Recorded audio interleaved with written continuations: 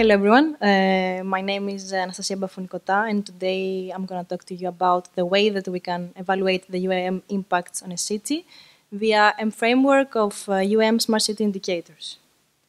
Well, first of all, a few words about who we are, who is Future Needs. Future Needs is an interdisciplinary small-medium enterprise active in the field of social science and humanities research.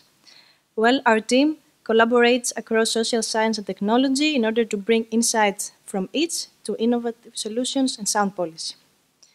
Our expertise includes policy advice and technical assistance on reform and modernization of local, regional, and national strategies, while promoting synergies between all government levels. Also, it includes qualitative and quantitative social and business research, support services to organizations working with vulnerable groups and individuals, support on organizations in managing EU structural funds and projects promoting regional development. We also provide design and delivery of customized VET programs, and lastly, science dissemination and communication activities and community building. But now let's get to the point. Currently, UAM implementation progresses in a chaotic way. Drone technology and its use is ahead of relevant city-level regulation. At least this is the case for most planning and monitoring activities of UAVs in most cities in the world.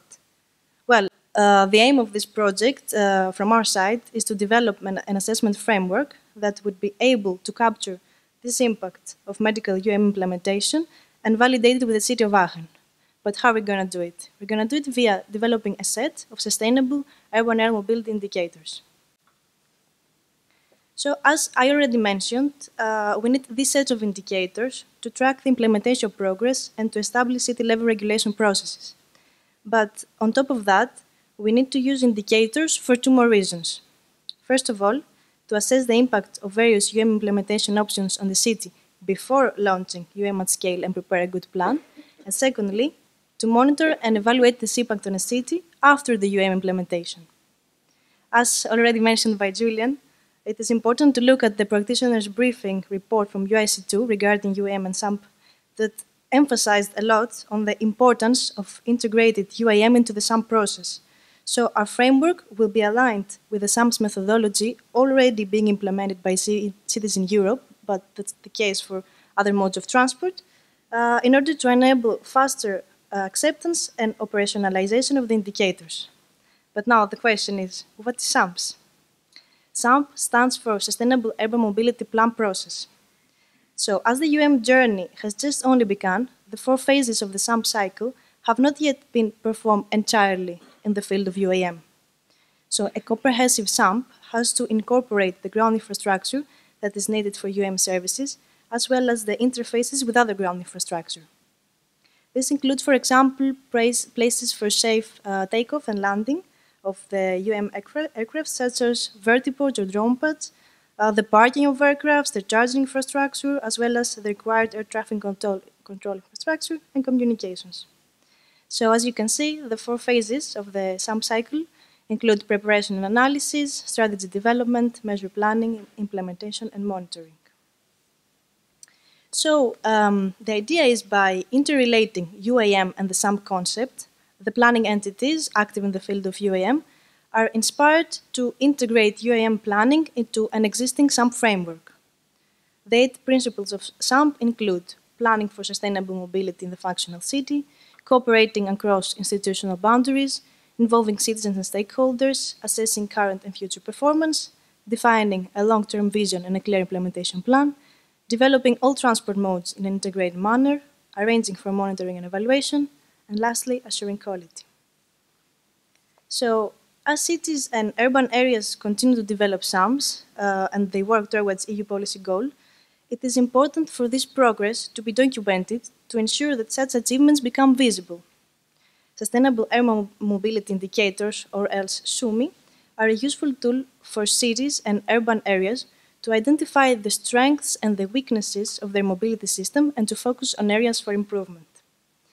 So, according to the SUMI report from the European Commission in 2020, these core indicators could include affordability of public transport for the poorest group, accessibility of public transport for mobility impaired groups, air pollutant emissions, noise hydrants, road jets, access to mobility services, greenhouse gas emissions, congestion and delays, energy efficiency, opportunity for active mobility, multimodal integration, satisfaction with public transport, and traffic safety active models.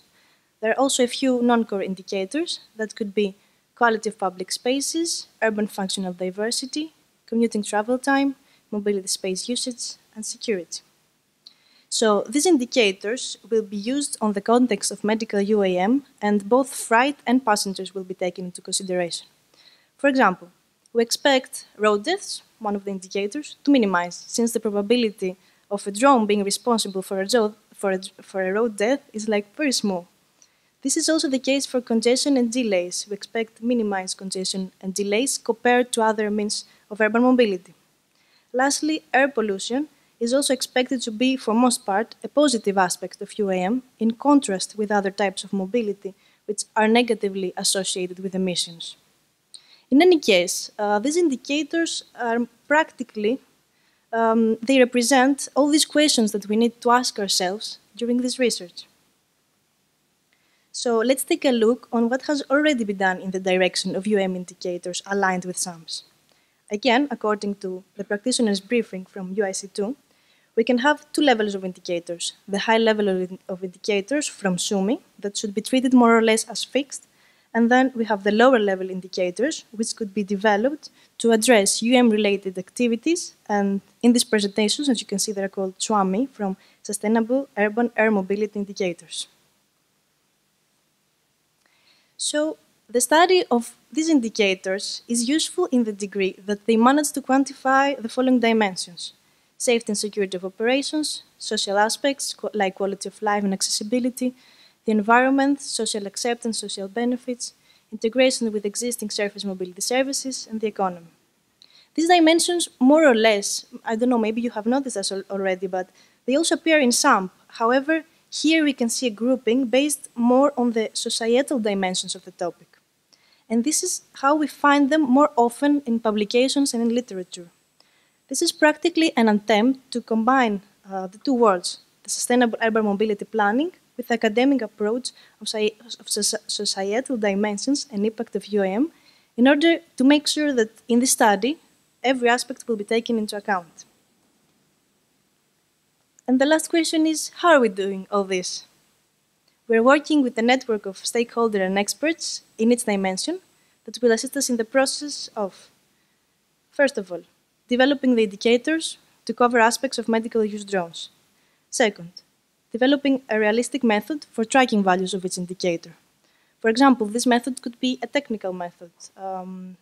We could track a variable via sensors. This could be very useful for sound, for example. Or a social sciences method. We could use surveys or feedback forms. Also, we will be validating these indicators with the city of Aachen on usability and applicability. Documentation and communication of feedback will also take place. And lastly, we have the development of a roadmap with next steps. So, that was all from me. This is our social media, if you would like to learn more about what we're doing in this project. And thank you very much for your attention. And I don't know if you have a few minutes for questions, but you can also find me later at the booths. Thank you very much.